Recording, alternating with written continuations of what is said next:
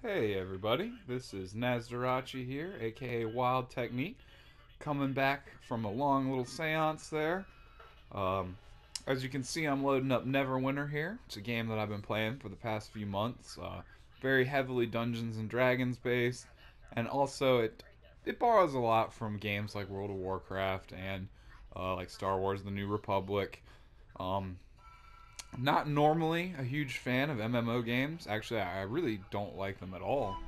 But I figured I'd go ahead and give this one a try because I do love playing tabletop D&D.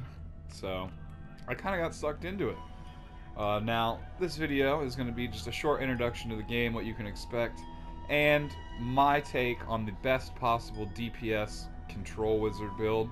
Um, Now, there are quite a few classes you can play in this game, very similar to other fantasy, RPG, MMO type games.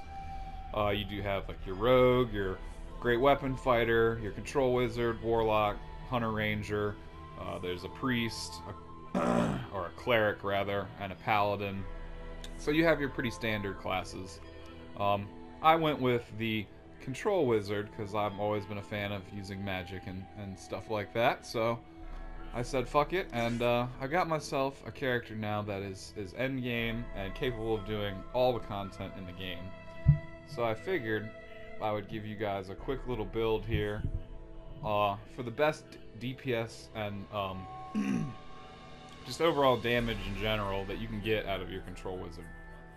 Now, control wizards in this game are focused around doing damage with a secondary of crowd control. Most of their abilities are based around ice or freezing, stunning targets. So you're going to want to capitalize on that, but there are certain items, there's a certain build you can do that'll really upgrade your damage, which will be super important because as the game progresses, most of the high tier enemies and endgame bosses are immune to crowd control. So that really kind of makes your damage category the useful one for really being able to be viable in any type of endgame stuff. So I am in just the main area now, and don't really have anything going on here. So I'll go ahead and show you my characters set up here. We do have all purple gear and nice legendary artifacts. Not mythic, unfortunately. It's insane to get your stuff that high. But you're going to want to spec your items mostly in crit build. As you can see, you're going to want things like Ring of Rising Precision that stacks crit. You're going to want the Valindra belt because it stacks intelligence and charisma. You're going to want to actually split sets endgame. You don't want to use the Valindra set solely because it really only provides benefits to your crowd control, which, like I said, in the end game stuff really is not useful at all. So I honestly use the Valindra belt for the intelligence stats, and then I'll go with the crit build that the Lost Moth set gives you. So Lost Moth horn, Lost Moth pendant. Now I know this is going to sound like Chinese to anyone who's really not experienced with this game, but it basically has a loot system that's very similar to World of Warcraft or Diablo, if you're familiar with playing either of those games, where you kind of run dungeons and then pick up stuff as you go, and as you get more powerful, you'll end up replacing all your gear with better stuff. And there's tons of ways they try and convince you to spend money in this game. I generally wouldn't recommend spending money on this game, other than buying the VIP, which is $10 a month. Now you can earn in-game currency similar to World of Warcraft and buy your premium status with in-game currency. So for all those players who want to go completely free to play, you do not have to spend money really in this game at all. The other thing that you're going to want to get is a purple mount. They cost $35, so between 1 to 1.4 million Astral Diamonds, which is the main player based currency for trading and buying items. So yeah, getting the mount and getting the VIP status are really all you're going to want to spend money on. Unless you're blessed with wealth and it really doesn't matter. Now, having the VIP status gives you 1 key a day that you can use to open these lockboxes right here. And those are going to be your main source of tradable goods, gear, and some really good epic endgame stuff can come from these, as well as legendary.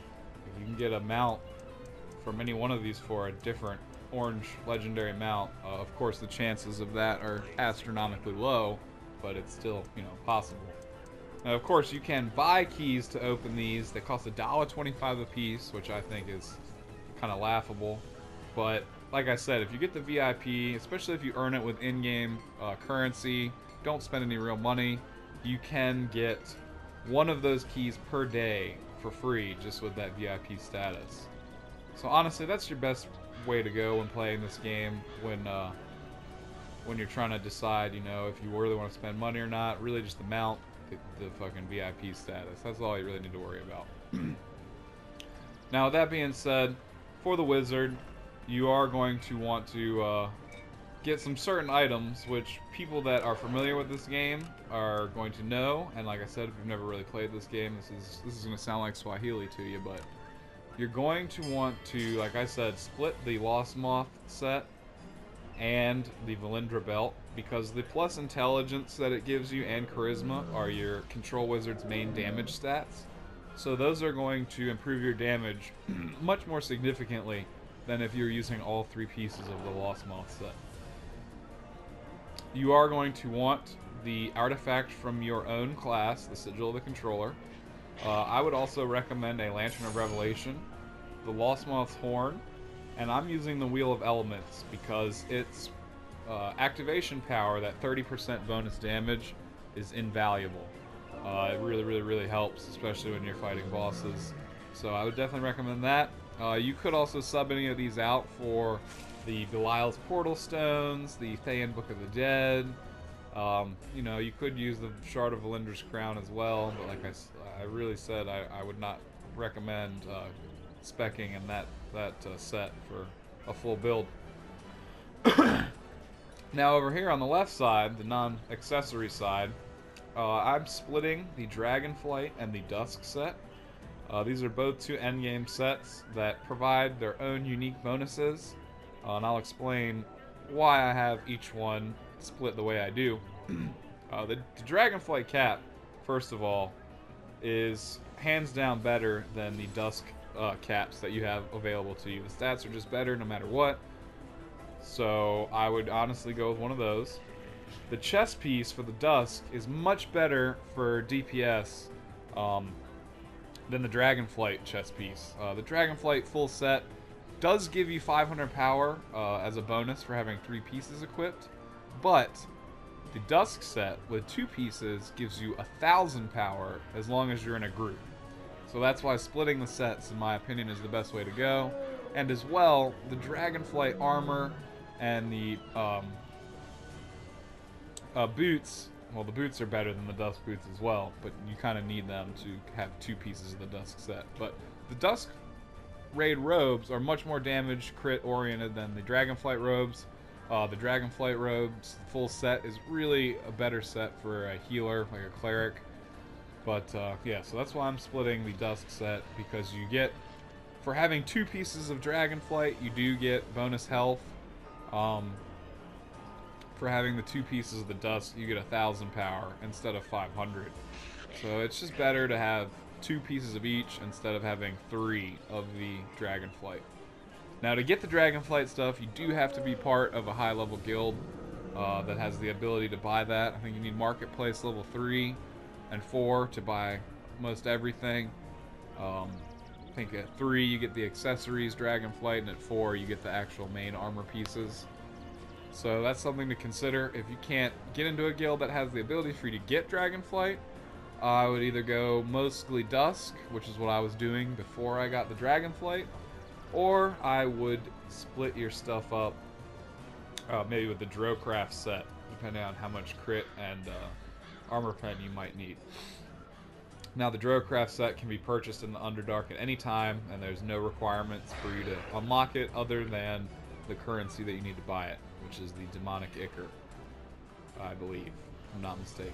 If it's not Demonic Ichor, it's Seals of the Protector. So either way, you need to do epic dungeons and do high-level stuff to earn the currency to buy what you need, but the Drocraft set is very very inexpensive and easy to come by. So weapons, I was using the burning weapons before because they do give you the 25% action points back most of the time once you use your daily power, which is like your ultimate if you were trying to reference this in League of Legends style game. But ultimately you're going to want these twisted weapons. As a control wizard, you do damage about 5 to 10 times per second. So the stacks will always be full. The set bonus for the twisted set gives you 160 power per stack, and it can stack up to 24 times. So yeah, you will pretty much always have that bonus 3,000 some odd power because your stacks never drop. Your stacks drop basically if you attack successfully, you gain a stack, and if you are attacked, you lose a stack of the power buff and you gain 160 defense. So this set is honestly good for tanks or DPS, because if you're a tank, you're getting hit a lot, you'll be stacking defense. If you are a DPS and you attack a lot, you'll be stacking a lot of power, which is going to increase your damage quite significantly. The burning set is the one I would recommend if you cannot run the master demos that you need to get this twisted set, or if you can't afford buying the twisted set directly from the marketplace. So that is what I would recommend. Burning set for getting the action points back until you can afford the twisted set. Now, again, that's all endgame stuff, so you really need to get to level 70 before you're going to appreciate this game. I know as annoying as that sounds, it's just very similar to like any other MMO that you may have played. So honestly, if you're not either a fan of Dungeons & Dragons or MMOs, you probably won't really like this game. And if you're not a fan of Dungeons & Dragons, you might not really like this game either, because there are other MMOs out there that might cater to you instead of this one. But importantly is going for DPS, you want to stack crit, you want to stack armor pen up until you get 60%, and you want to stack power. Crit being one of the more important, then power being the next. As you can see, I am stacking more power just because it is easier to get power in this game than it is crit. But you want your numbers to be looking somewhat like this, if not better. You know, I'm still only like mid-end game, like mid-high range. You know, my item level is only 2889, as you can see in the bottom left, right to the left of where my cursor was a second ago. Now there are people that are well over 3,000, 4,000, and those people's numbers are going to be absurdly higher than mine.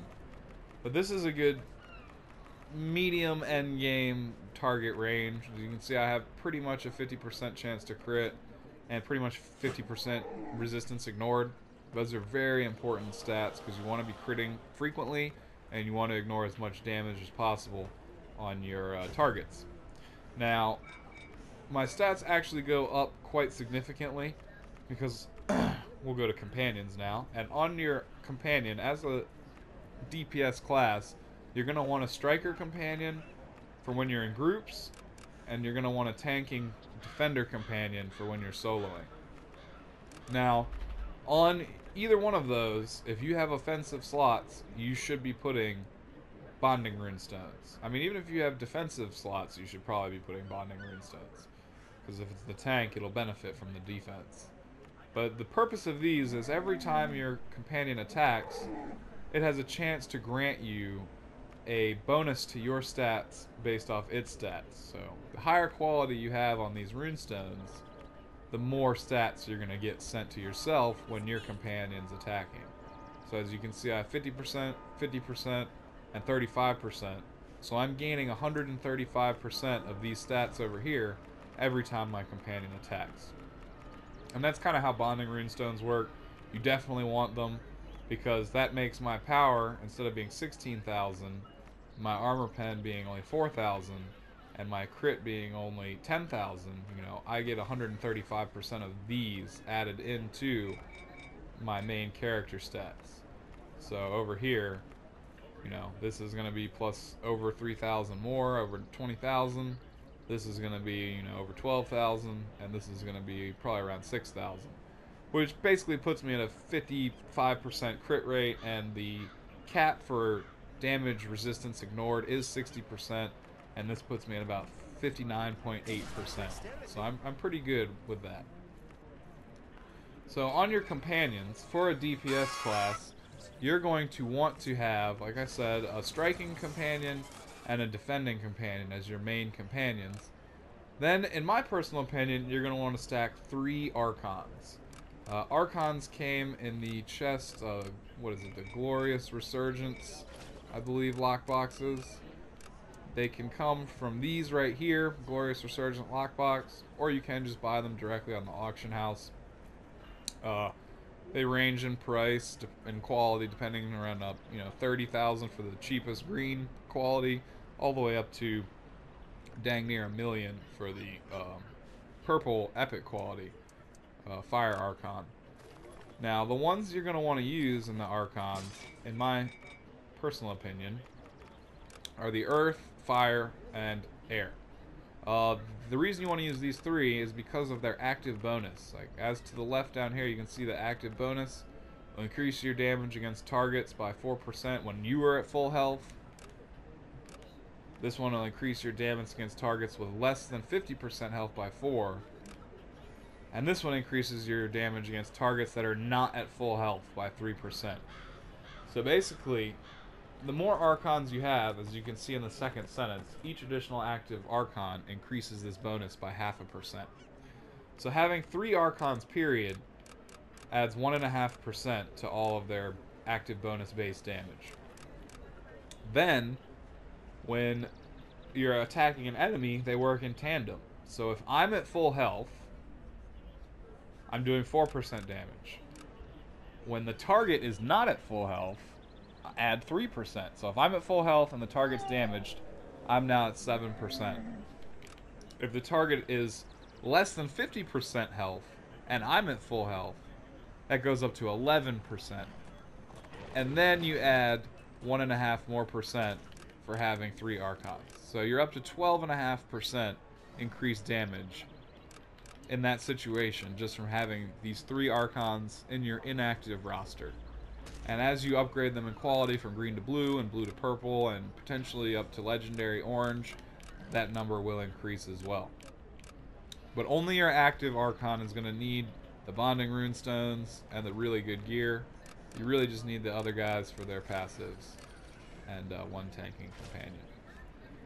So that's about how that goes. Those are the fundamentals you're going to want for building a DPS character with strong companions and a good strong item build. You do not want any artifacts that give you defense or lifesteal, not even really recovery. I mean, recovery in this game are your cooldowns, which is really useful, but you really want to stack power, armor pen, and crit. And then you want to stop stacking armor pen as soon as you hit that 60% cap, because anything more you stack on top of that is just wasted. You could be socketing, gems that do plus crit or plus power instead. So see how on all your items at a high levels you have these enchantment slots where you can put various different enchantments. Obviously you're going to want to be stacking crit, so you have your Azure enchantments, they give you critical strike. If you can get your hands on an orange ring, they have 2 offensive slots, which is pretty invaluable because you can stack a whole lot of good stats. I do have some armor pen in this one because I'm not quite at that 60% cap yet. So, increasing the level of your items, which can get fairly expensive with in-game currency or real money should you choose to spend it, is going to be your best way to get your item level up. You want more damage, so you are going to want these certain items. This is my professional build here with that. Now, in terms of the powers for the Control Wizard, we're going to want 4 main powers and 1 main daily power or super power. And then there's also 2 passives. So going over that, you want to main your at will, which is your main attack power that requires no cooldown. It's just always usable. Basically, if you're a fighter, you'd be swinging your sword. If you're an archer, you'd be shooting your arrows. And if you're a mage, you're shooting these ice balls. Chilling Cloud. So this is the one you're going to want right here. It does do some amazing things. I'm not going to read everything to you. But in your build, This is going to be your most powerful damaging spell because it does have some AoE properties, and it stacks chill on your target, which as a mage is really invaluable because the more chill you have with this build, the more damage you do overall. So Chilling Cloud is going to be your main at-will power. You can put Ray of Frost on a secondary or really any other at-will power you want, but I find that I almost never use it, so it's pretty much irrelevant. Now, your first main skill that you're going to want to level is this Conduit of Ice. It's not particularly useful in the beginning of the game, but as you progress, it's going to be adding constant damage, and the more damage you do, the more chance you have to crit, and then that'll spawn some extra lightning bolts. So you really want to be doing as much damage every 0.1 second as you possibly can. So this tornado provides constant damage over time, so you can use other attacks while it's still running and damaging your target. I highly recommend getting it to max level. The next spell you're going to want to go for is this Chilling Presence right here. It is a passive. This spell, basically, you have to do nothing with. It's just always active. And as we were talking about earlier, for every stack of chill that's on the target, you're going to be doing bonus damage. Really easy to get 6 stacks on all your enemy and keep them there. So this is basically just like free damage.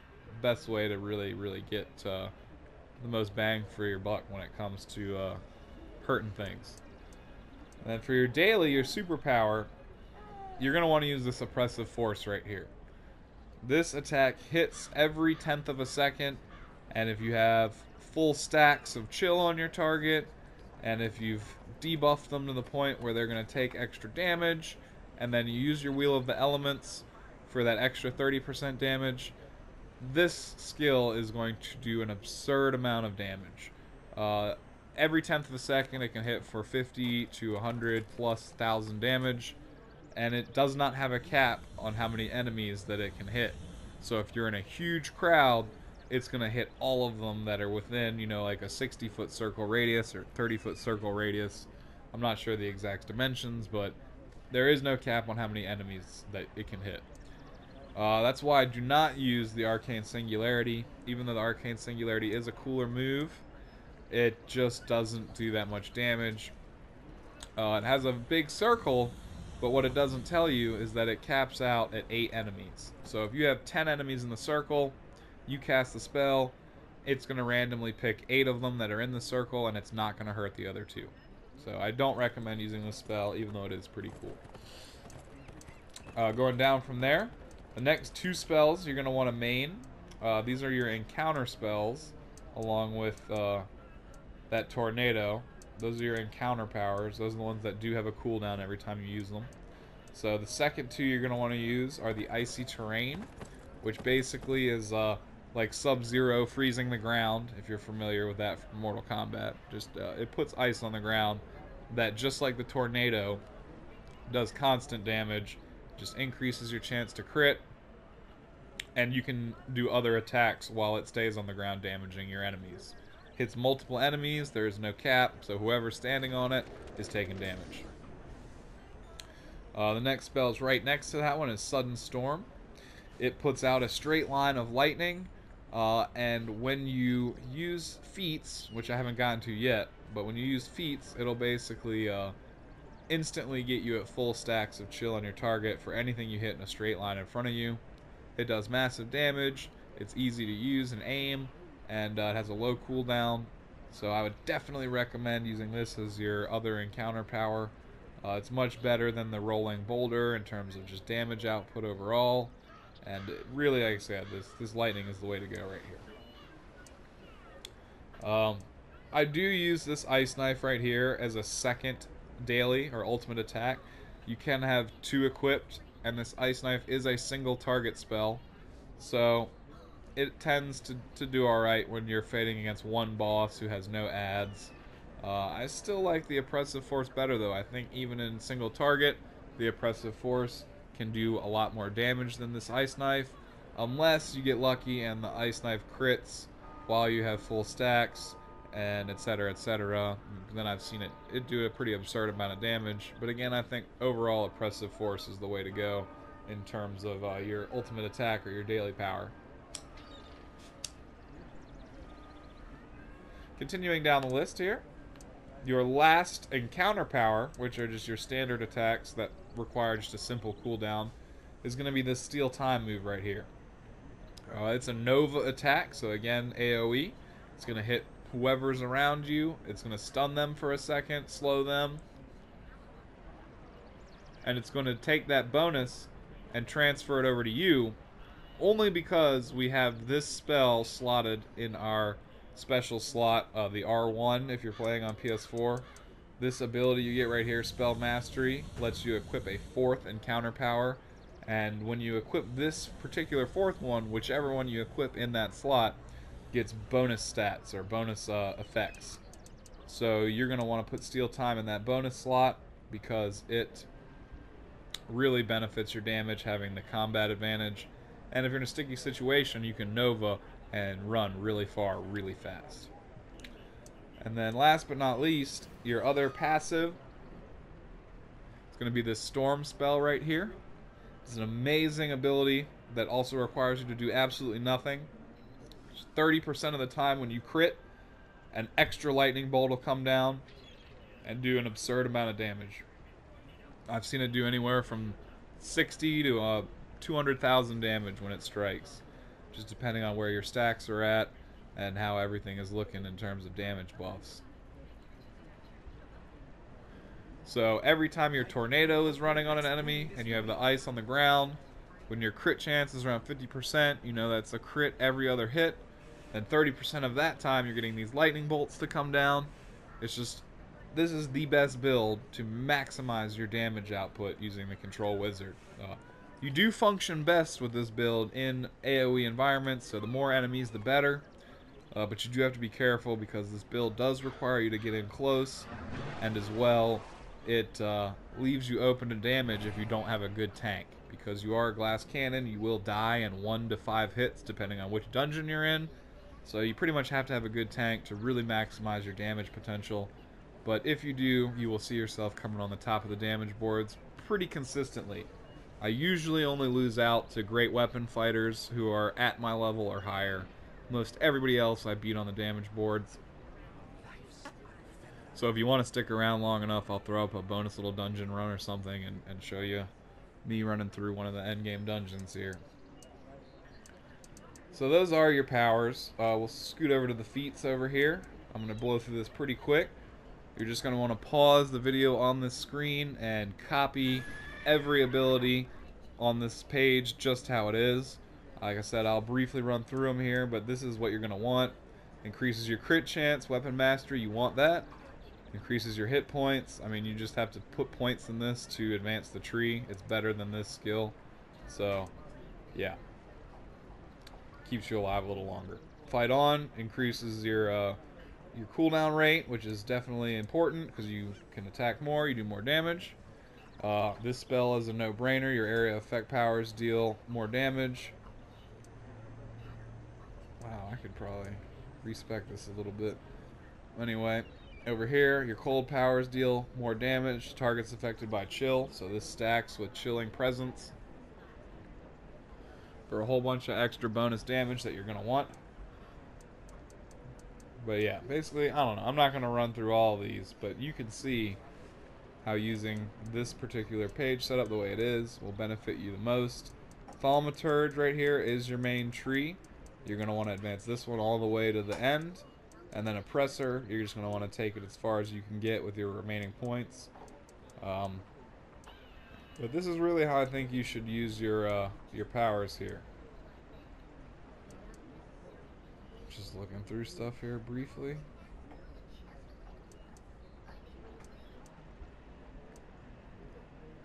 Bonus damage, intelligence gives you. Yep. See, when you spec for this, that's where the Valindra belt really comes in handy.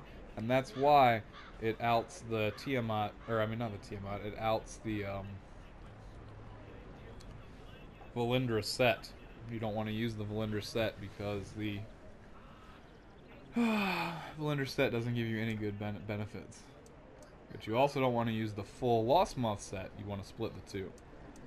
Anyway, I spent enough time on this page. If you want to just copy it just the way you see it, that's the way you're going to do the best here. And for your boons, It's pretty easy when you're going through the game. You just want to pick every boon that benefits DPS. Like I said, it's a pretty easy choice.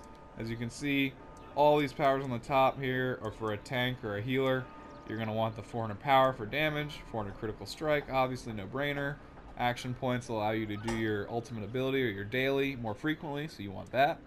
You want to deal damage instead of heal, so you want this power here.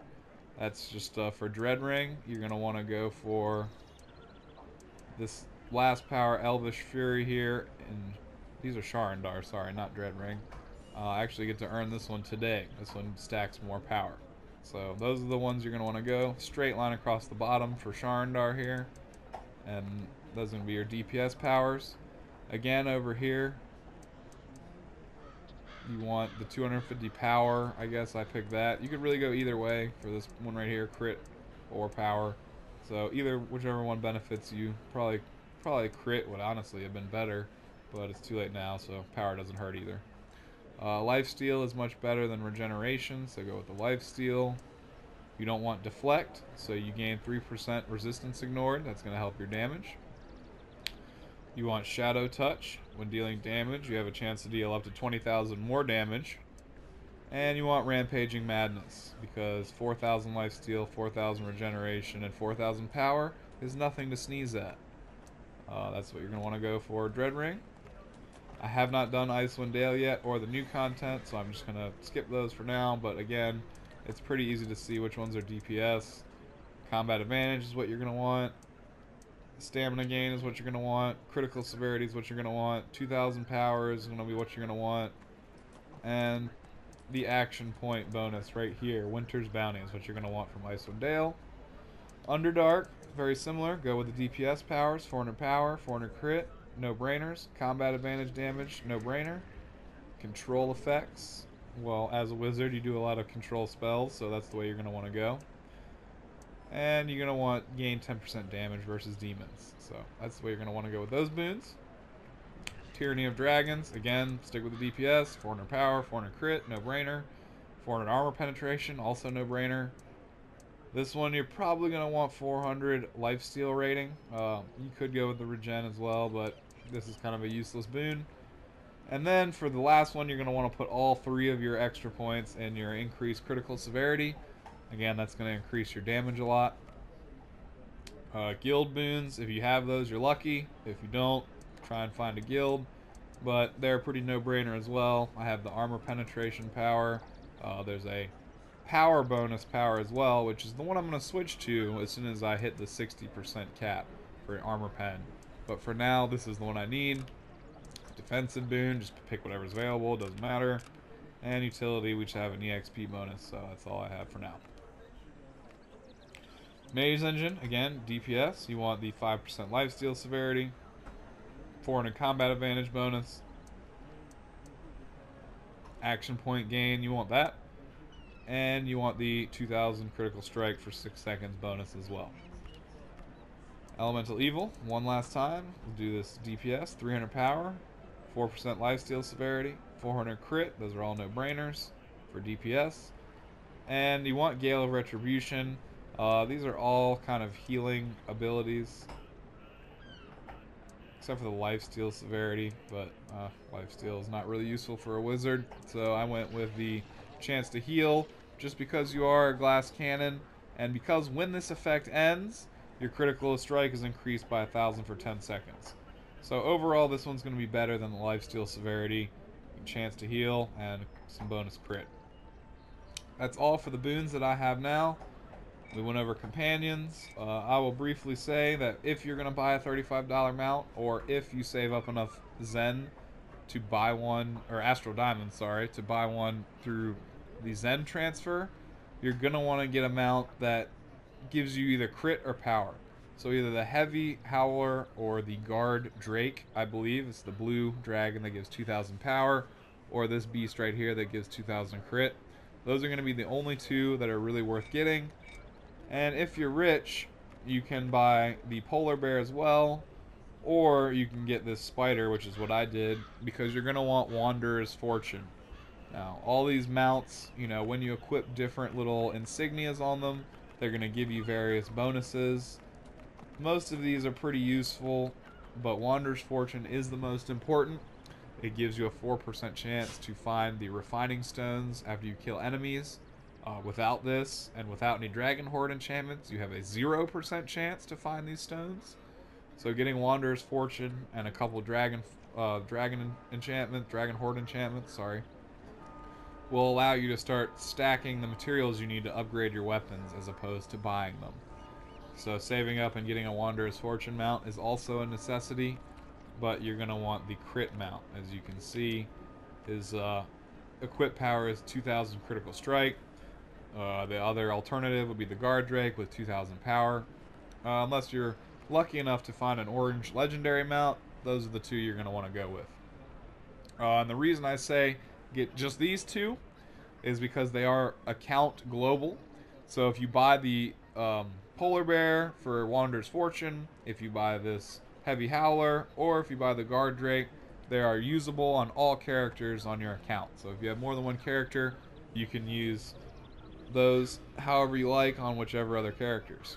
Now, there's a couple other mounts that are really cool, like the Drake Dragon mount, and then a couple other ones, but they are just one character specific. So there's another purple mount that's a Drake mount. It's like a red dragon, and it gives 2000 crit as well, but you can only use that on one character. So I would tend to recommend buying the ones that are with any of your trade bars?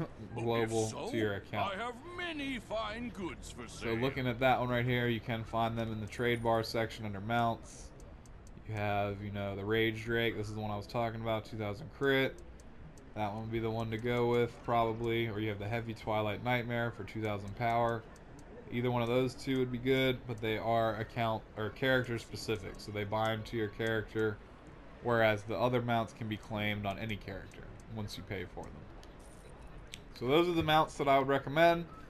That's really all there is to it for this game.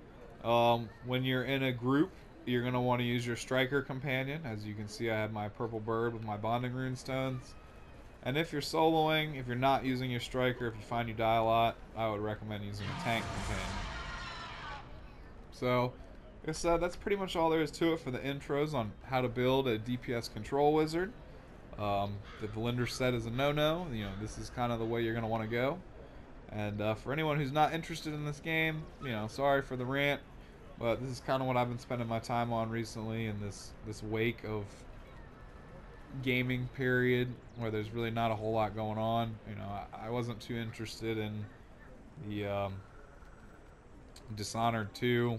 I did buy Titanfall 2 and Dragon Ball Xenoverse 2, so maybe I'll get some stuff up from either one of those two games. But for now, I've mostly been playing this. It's just a good way to waste some time. That's about all there is to it for this little video. I don't want to keep it too long, so I'll upload a little dungeon run in a separate video here. I hope you guys enjoyed it, and if there are any questions you guys have, feel free to... Oh yeah, one last thing, I forgot.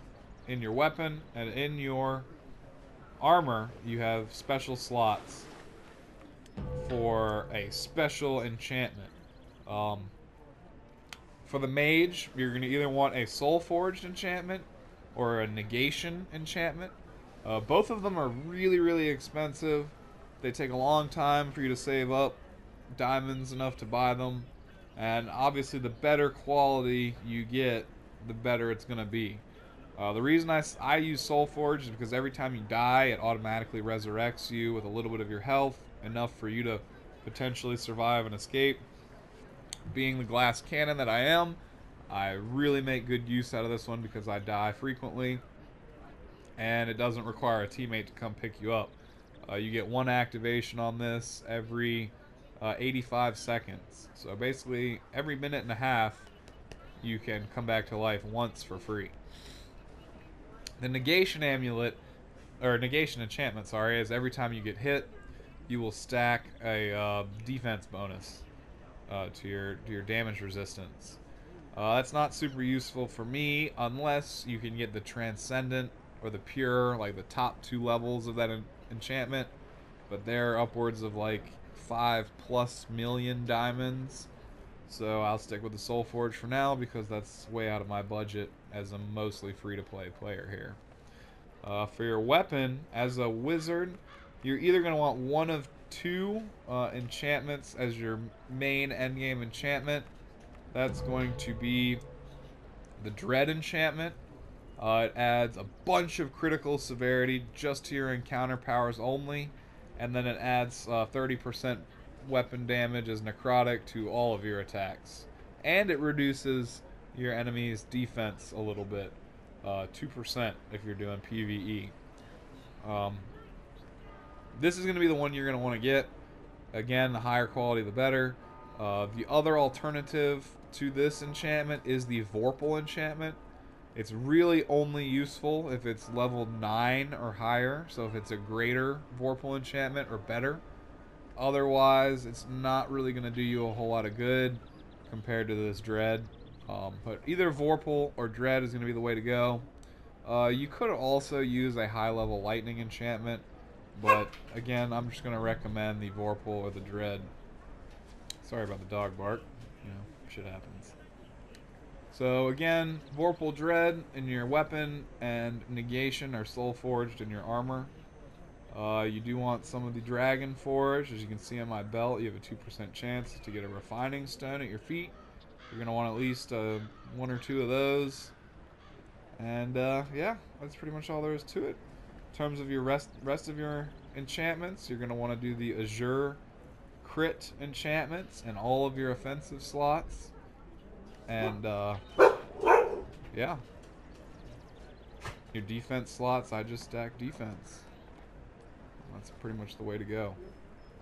Utility slots, movement speed. And that's about it, guys. I hope you enjoyed this little walkthrough. Have a good one.